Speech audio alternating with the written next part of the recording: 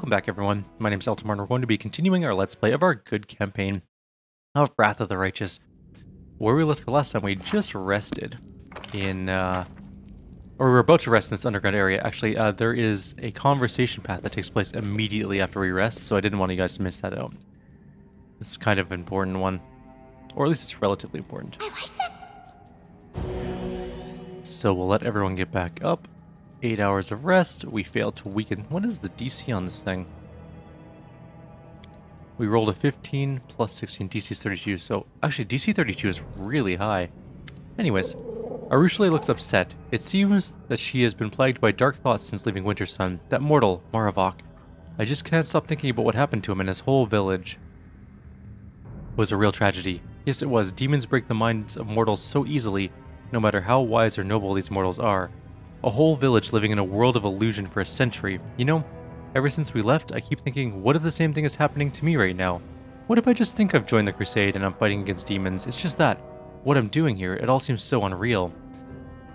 You're so right. Remember how you told me Desna once kept you trapped in a world of dreams? What if she never let you out of there? Arushale stares at you stunned. So where does that leave me then? If it's true, then all my attempts to redeem myself and the crusade, and even you, all of it's just an illusion sent to me by Desna. Everything around me is fake, and in reality I'm still her captive. What a horrible thought. Desna would never do that to me. Or would she? No, she would never do that. Well, Winket Arushale, let's go to my tent. I'll present you with undeniable proof that I'm real. Don't ever joke like that, please. Don't ever tell me that anything again. What if I were unable to resist? You could die, and I'd have to go right back to the abyss. Right, sure. In reality, you're just a little butterfly that fell asleep on the page of an encyclopedia one summer afternoon, and the whole crusade is just your dream. Arushale frowns. Don't laugh at me, I'm serious. If you look at things like that, all my fears really seem rather stupid, but that proves nothing at all. I can laugh at the idea of living inside an illusion, even while being in one, can't I? If the whole crusade is an illusion, then who am I? Sorry, I'm giggling. My dog is like having a dream, and he keeps like small barking, just like burp, burp, and like twitching on the ground. It's just very cute. If the whole crusade is an illusion, then who am I? You? Arushale looks in your eyes confused. Well, you know this is odd, but I can't picture you as an illusion. Anyone but you. Oh, but what if the thought is a delusion too? I gently touch Arushale's hand. I'm real. I swear it. She shivers, but doesn't jerk her hand back. She squeezes your palm with her hot, dry fingers. I believe you. You must be real. I don't want to imagine a world where that is not so. But, Arushale, let's go of your hand. I bet Murack said the same thing to his demoness. I so desperately want to believe you're real, but he wanted to believe too. He also had his doubts, but he chose to wave them away because he wanted to love his demoness. Tell me, how am I any different from him? The difference is that he lived inside the illusion and he knew it, whereas you live in the real world, and you know it. Do I? Arushale wrinkles her forehead. I think I do. When you talk about it, everything seems so simple. But when I'm alone again, all the doubts come back. They pile up more and more of them, and by morning, I'm back to not knowing what's real and what's not.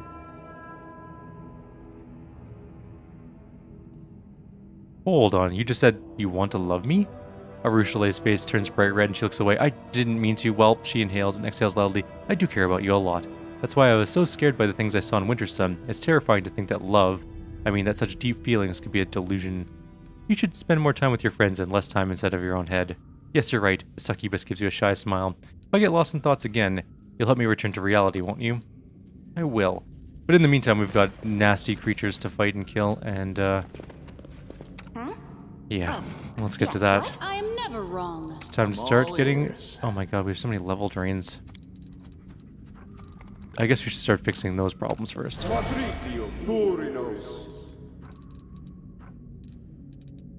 We can death ward. You know what might be just a good idea for us in this particular case? Death warding our main character, giving her all the buff spells, and just sending her out to go fight all the things. I like you. Actually, Lando, that's silly. No, it's not. Meditate on your mistakes. Okay, let's just buff up our main character with Death Ward and a bunch of stuff like Key Power, Bark Skin. Give her some Mage Armor. Yes.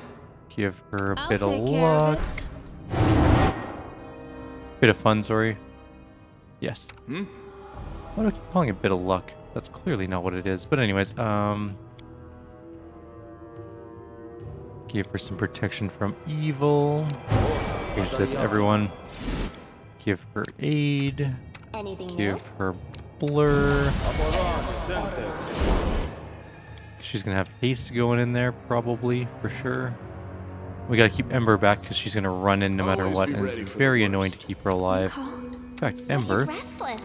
give that spell. Okay, My skills we're sitting at are 41 armor excellent. class, plus 21 to hit on all of our attacks, which is so many attacks. It's time to act. We have defensive on, we have everything on. She has key power restoration. Oh, only from herself. Okay. Doubt Let's, is the I thought she was going to be able to do it heart's to anyone else. greatest I'm like, damn, that's pretty good. I am never wrong.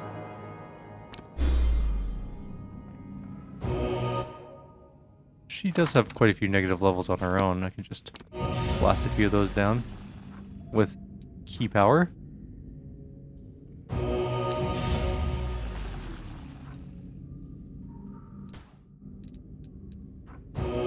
Alright. Let's turn AI off on everyone. Put them all back here. Are we ready to move out? Haste try. on... Didn't work though. Doesn't matter who. Okay. We should move. Now, we're just going to send our main character in by herself. And we just got to keep Ember back. This will be quick. Oh, we're on turn-based mode. We don't need that. Okay. Don't Only hold you back. go there. Everyone else stays back. Nope. Why is AI on? Everyone back. I only want to have to deal with Ember.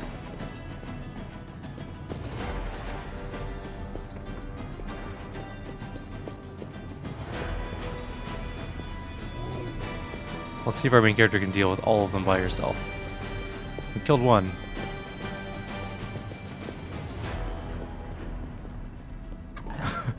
This is the most exciting fight. Keeping Ember from running in and dying while our main character kills all the things off screen. Always exciting. And there's another one dead.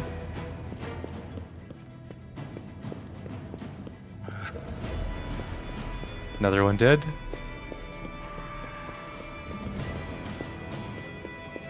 I think we're healing faster than they're killing us at the moment. Combat's there we go, combat's finished. So if we quickly take a glance back, there's just a pile of blood where we killed all of them. Perfect. Is there more up ahead? Maybe. Let's just keep everyone back.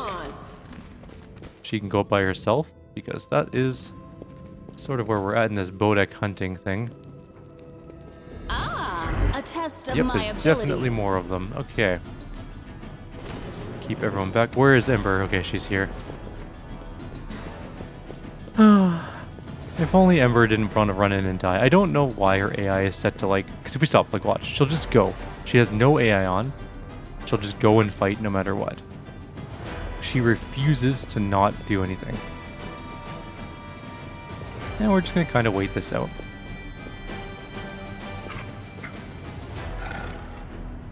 Running Ember in lovely little circles so that she doesn't do anything dumb. How many people do we have left to kill, I wonder? 23 damage. It's like watching a text-based adventure. I used to play a bunch of those when I was younger. Oh, we took a bunch of damage there. There's a thing called the Bereft one. That sounds like it's dangerous. Should we try and come back and fight it? Let's kill that one first.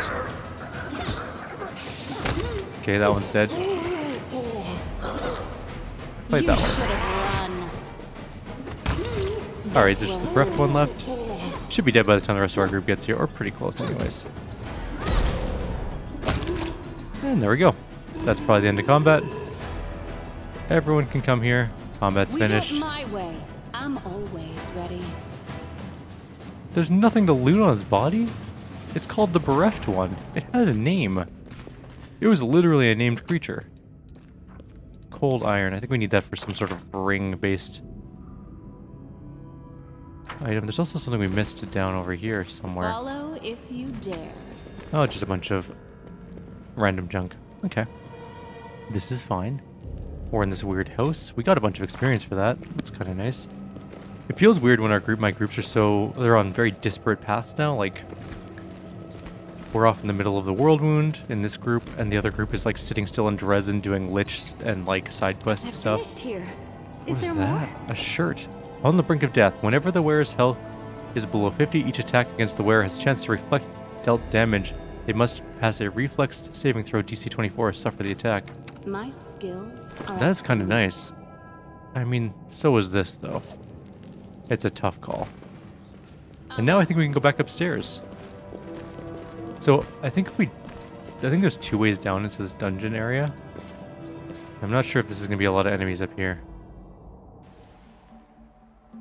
It is a place with possible energies and enemies. Yes, that's very true. Okay, let's save. I'll take care of it. I'm I'm gonna guess that we're probably gonna have to fight things. I am never wrong. Almost assuredly. Nothing here though. I do what I must. Out the door? Anything? No. Going over this way? Nothing around? No more Bodak swarms?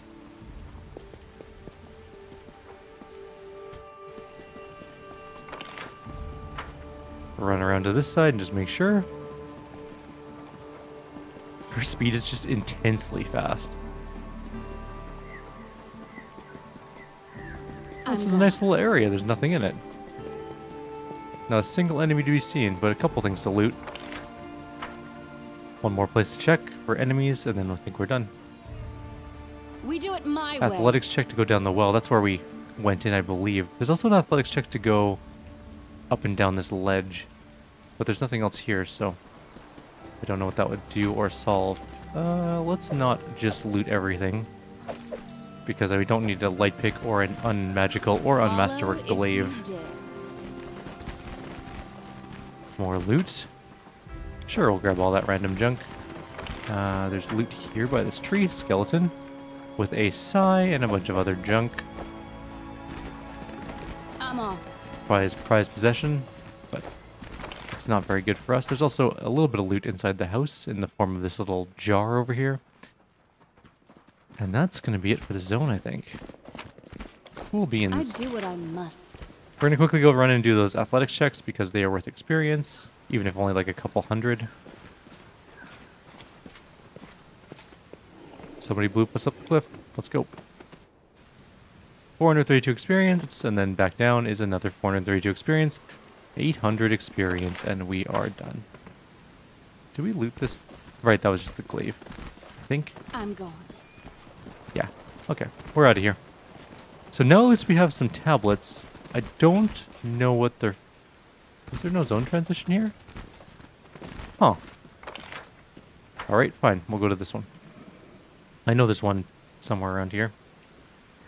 I thought for sure there'd be a zone transition over there, but there We wasn't. do it my way. I know there's one up in this corner. Where are you, zone trend? There it is. Area exit. Okay. Oh, there was one down there too we missed. Fair enough. Nothing else to grab? Let's get out of here. That shirt that we got is really good though, and I'm kind of tempted to put it on, but I think the robe is... It's hard to tell if the robe is better, but we have to be below 50 hit points, which is not great for us. We'd be in pretty dire straits if that was the case. There's a burnt down shack over here.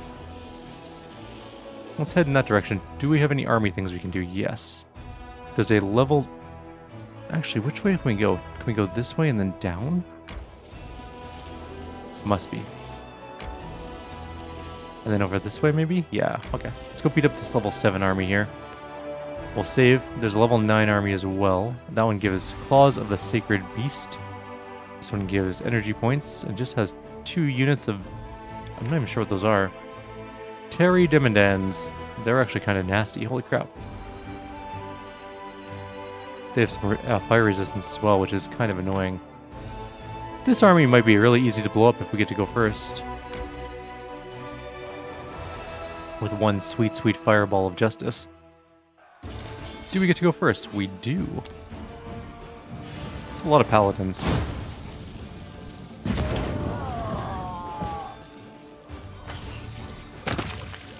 That poor army. Also, our general is clearly the best spellcaster in the world. She blew up like 700 troops. Or something like that. Some ridiculous thing. An attractive impulse. It's an item. The commander's unit was awestruck by their discovery. A small army of crusaders had taken a rest stop in the middle of the Whirlwind and decided to arrange a tournament. The noble knights' playful frolicking, however, ended in a bloody massacre to which they were blithely oblivious, as the warriors' eyes were entranced by the queen of the tournament, a magnificent nude succubus, who observed the crusaders with a gracious smile as they blew off each other's heads. A scarlet gemstone set in a delicate web of finest steel gleamed on her bosom.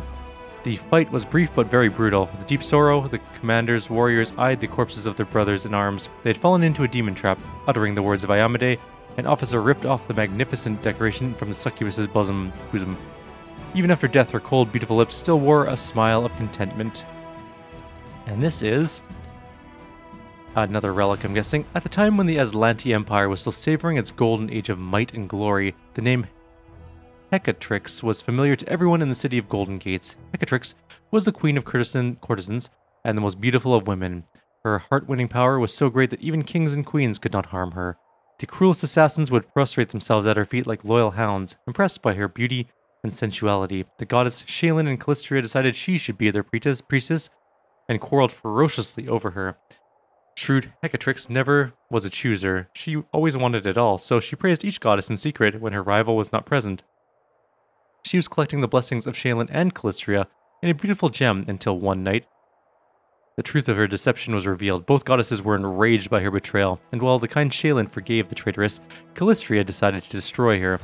In the course of an unbridled wine-fueled nocturnal orgy of debauchery, the queen of the courtesans was torn to pieces by a crowd driven mad with lust. No one paid any heed to Hecatrix for 200 years until one day the sin-soaked soul of a succubus with a magnificent scarlet gemstone on her bosom awakened in the abyss. The gemstone was called the Attractive Impulse. The gem combined the passion and lust of the queen of courtesans with the blessings of two goddesses, which together forged a dangerous and alluring relic. It's pretty cool, actually. Let's take a quick look at our castle. We have an event, the arrival of Yaker Enkel. We're supposed to go there and talk about that, I guess, but we're not going to do that yet. And we did get a new relic. I guess, where is it? Soulshear? Nope, we haven't done it yet. We really need to do more ruling stuff with this particular group. Anyways, let's try to fight another demon army. Oh, we also have a level. What? Oh, yes. The best spell in the game. We are now an unstoppable killing machine. Nothing can stand against us. Ice Storm is, at least in the beta, it might have changed it. For all I know, they changed it and it's not nearly as good. But in the beta, Ice Storm was brokenly powerful. It's still pretty powerful. Just wait. They're very slow.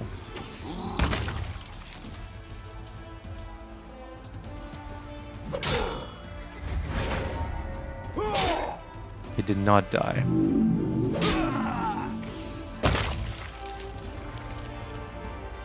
It was still pretty powerful. I don't think it's as powerful as it once was. Or maybe we just got it later in the game. Because I remember fighting some early armies with Ice Storm and it was just a slaughter. There was nothing that they could do.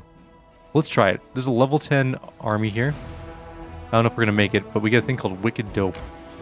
And that just sounds cool. Oh, we can't make it. No, we're so close. Alright, let's go down to the Burnt Down Shack.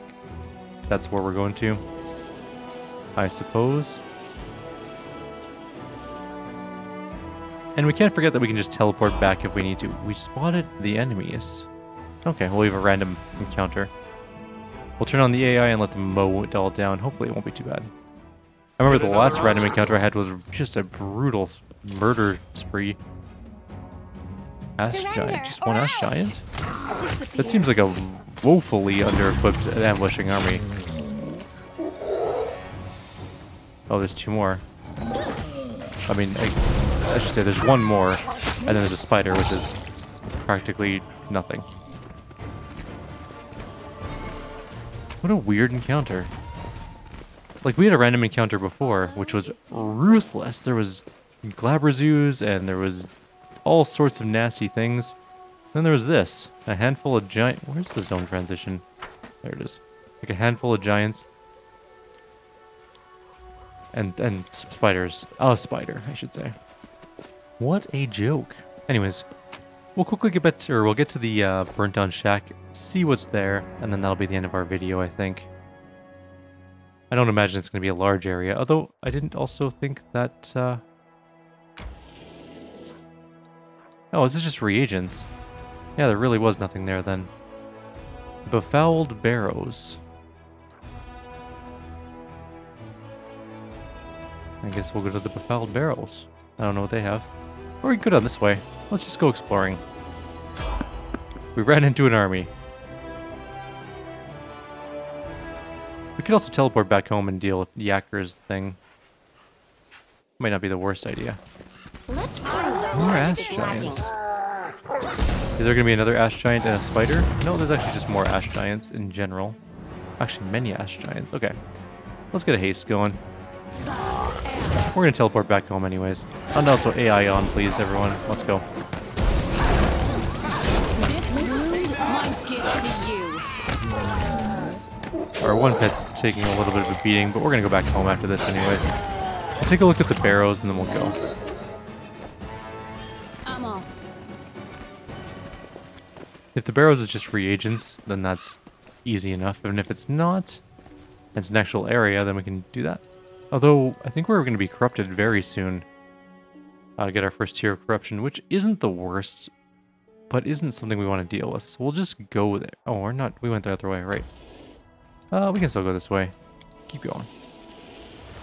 I want to see if it's a real zone, or if it's just like a... No, it's actually a barrows. Okay. Interesting. If we rest, we might get corrupted. We'll try. I can't. Worst case scenario. Oh no, we're fine. We can go into the barrows. Okay, good. Let's go take a quick peek. Oh, it's a thing. Iridescent streaks appear in the bilious violet sky above the deserted lands. The streaks are not like an ordinary Galarian rainbow. They look more like oil dropped in water. The sweltering haze in the sky seems to waver along with the streaks time and again. One of the commander's party spots some movement out of the corner of their eye and reaches for their weapon, only to immediately realize they were mistaken. The ground underfoot turns a muddy gray covered in a dense layer of ash expelled by geysers. Curious natural phenomena, not uncommon in these parts.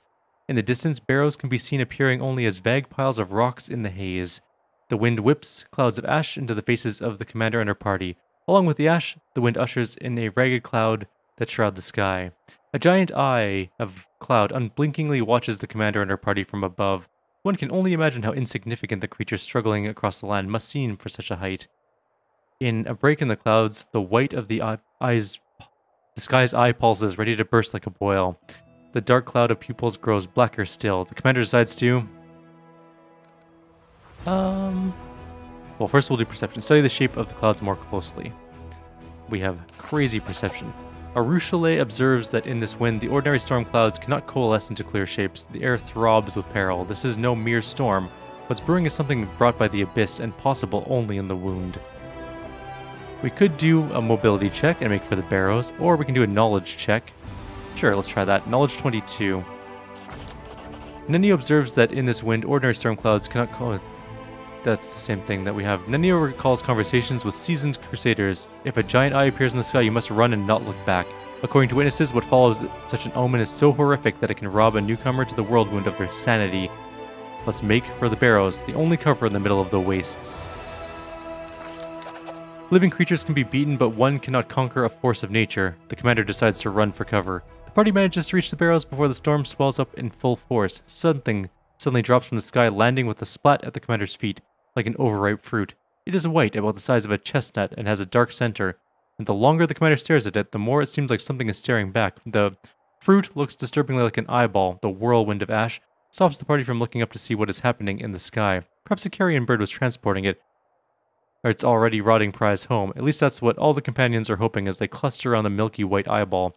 A second eyeball lands nearby with an unpleasant squelch, leaving only a bloody splash on the ash-covered ground. Two eyeballs cannot be a coincidence. The looming rocky ledges, which give the barrow the appearance of a hill, look like they could come crashing down on the party's heads at any moment. However, they do offer protection from the storm. The horrific hail misses the party almost entirely, and the eyeballs land around them in a wet cacophony. The land around the barrows looks more and more like a dumping ground than a burial ground. The storms have bleached skulls and bones rusted armor and dented swords. This is a familiar sight. More surprising are the arms and legs of golems scattered around the waist, the once snarling faces of animals that now lack all resemblance to their living brethren. Things that look like horse carcasses but with broken mechanical legs. Everything is brown with rust and long forgotten. A battle was fought here once. Through the Veil of Ash, the party struggles to find an entrance to the barrow.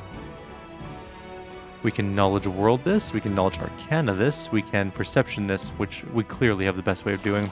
Arushale taps on the rock to test its solidity, trying to find a weak point, a crevice, or a door. Victory smiles on her. The next strike is answered with a ringing of iron. The ash-darkened piece of metal that covered the entrance crumbles under Arushale's attack. The mouth of the barrow is cool and smells of damp and dust. More of the ash lies underfoot, pressed into a glossy, slippery crust. It's clear that the barrow has been constructed above a cave system. The deliberately carved-out corridors stretching off into the barrow's depths leave room for natural passageways. The wind wailing through stalactites in the dark carries a strange sound similar to a desperate cry, or a desperate human cry. Help me! Help me! The party strains to hear and decides to, lore nature that for sure. Only an 18 though, this is bad news. Oh, he did it though. The longer Lan listens, the more the voice changes. One moment it sounds like the desperate cry of a child, the next the piercing, ragged scream of a woman, the next a bird song. It cannot be ruled out that he is hearing only what he wants to hear. Let's go towards the voice. Alara cannot ignore the cries for help, and the party rushes towards the sound, frequently looking around for enemies or traps. The strange thing, the closer they get to the voice, the less distinct the pleas become, blurring into the grinding screech of a rusty mechanism. The only passage leading further into the barrow finishes in a dead end, a spacious cave, its walls decorated in frescoes that have almost entirely faded over time. Before the companions have a chance to decide whether to look for a door or turn back, the cave floor, which seems solid with well-trodden ash, vibrates and begins to ripple like water. One after another, the commander's companions are sucked into a thick, ashy mass, like they have stepped in quicksand. We can mobility check this one and easily do it. We should not try to athletics this at all under any circumstances. The party needs to assess the situation. The party understands that panicking is pointless. Assessing the situation and formulating a plan of action is much more useful. When they stop struggling, they notice that the quick ash seems to loosen its grip in turn. Below, they can hear strange noises like grinding metal. Could there be a mechanism drawing the quick ash downward? The exit from the cave is still too high up, and now the party have only one route out. Down. Let's just dive in. The quagmire's resistance vanishes as expected. The commander opens her eyes, sensing that she's in free fall. Through the gloom, she sees a spear sticking out parallel to the ground, and she manages to grab hold of the wood and hang suspended from it. Suddenly, everything jolts into action. Dozens of daggers, saws, swords, and spears spring out from all sides, whistling through the air. But this is no enemy ambush. The weapons are being brandished by the pistons, loudly scraping gears of a giant mechanism. The spear that saved the commander was so rusted in its piston that it no longer was able to move. The party has found itself in the heart of a giant metal flower growing out of the ashy quagmire covering the floor. The Uranog, built by the Forges of the Abyss, tries to close its petals, crushing, mashing, and cutting its victims to pieces, but years of lying dormant in the darkness have taken their toll. Its articulations move with a soul-shuddering screech and become easily jammed. The mummified bodies of unlucky crusaders can still be seen hanging, speared on rusty blades. If the commander wants to avoid their fate, she must try to escape by squeezing through the petals. There is still enough of a gap between the petals to squeeze through. Swinging to build up momentum, the commander jumps and successfully grabs onto the piston nearest to the opening. Freedom is within reach, but the piston breaks off, and by some miracle, the commander manages to slow her fall by plunging the broken piece of metal between the moving parts of the pedal. The commander is almost out of time. Another few minutes and it'll all be over. Realizing that a simple escape isn't possible, the commander decides to try jamming the Uranog's main mechanism in the heart of the flower. She looks for something sturdy and finds a tower shield? A staff over the shoulder of a dead monk.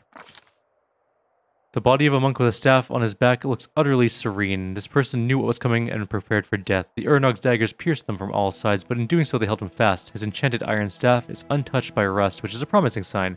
The commander tries to reach the staff, but to do this she needs to grab onto the monk's shoulders and hang from them. It's a risky maneuver, but the ancient mummy remains intact. Even to the touch, the monk's body is flexible and supple, like he's only recently dead. The commander seizes the staff and tosses it into the heart of the Uranog. The staff falls, striking perfectly in the vulnerable spot where the gears close together. With a furious screeching and scraping, the Uranog tries to grind up the staff. After a few minutes, the staff breaks, disappearing into the bowels of the mechanism. Well, crap. Let's try the hammer then. The body of the paladin, clutching the warhammer in his hands of bone, hangs from one of the Uranog's hammers, pointing directly upward. The commander is lucky that this warrior chose to meet his death with weapon in hand. The commander drags his body towards her and grabs the hammer, but the servant of light's grip is surprisingly strong and refuses to relinquish the weapon. The bone arms are easily ripped from the skeleton's shoulders, still holding the hammer. The commander tosses the lot into the heart of the Uranog. The hammer falls, sparking off the gears and getting stuck between them. With a furious screeching and scraping, the Uranog tries to grind up the hammer, but it cannot. A tremor travels up the pedals, there's a deafening cracking sound, and the Uranog stills forever. After carefully extracting themselves from the clutches of the broken Uranog, the commander and her party find themselves up to their knees in ashy sludge once more, but this time it only harmlessly squelches under their feet as they walk.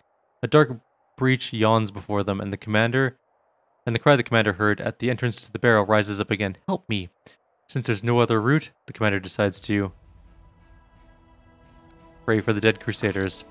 The commander offers up a prayer, thanking the crusaders who helped their fellow soldiers even in death, and asking for forgiveness for not treating their bodies with the respect they deserve.